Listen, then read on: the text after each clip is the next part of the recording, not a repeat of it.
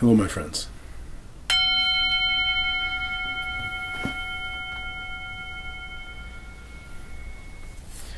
Let's take a nice, easy breath. Make the ah sound.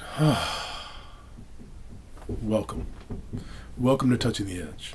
I'm so happy to see you. I'm so happy to see you because we are now in this new series of videos. This new series that we are calling Bouncing Back. What does it mean to bounce back? What do you need to do to bounce back? I'm interested in your suggestions, but I also want to share my own. And one of the most important ones that I want to suggest is that you have to want to. You have to want to bounce back. You have to want to access resilience. And you have to be honest with yourself if maybe, just maybe, some part of you has been wanting to give up. You see, if we focus on the part of us that wants to give up, we don't actually say yes to being present. You know, I remember when I was a child, I often had the feeling that the adults that I was with really didn't want me around. It's really hard to access resilience when the people that you're with don't want you to be there. I want to say to you, you have to say yes to your life. You have to want to activate resilience. You have to want to come through for yourself.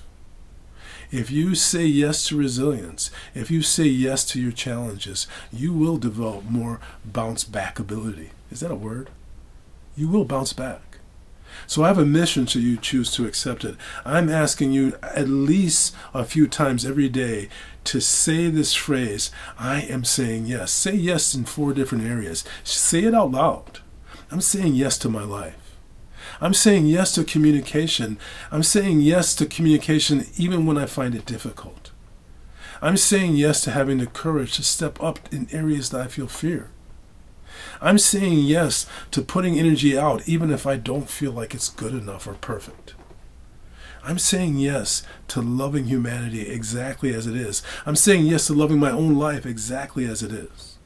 So these are a model of how to say yes. Say it out loud and say it like you mean it. You will stimulate resilience. You'll bounce back. Thank you for your time. I'm going to ring the bell. I'm going to ask you to listen carefully.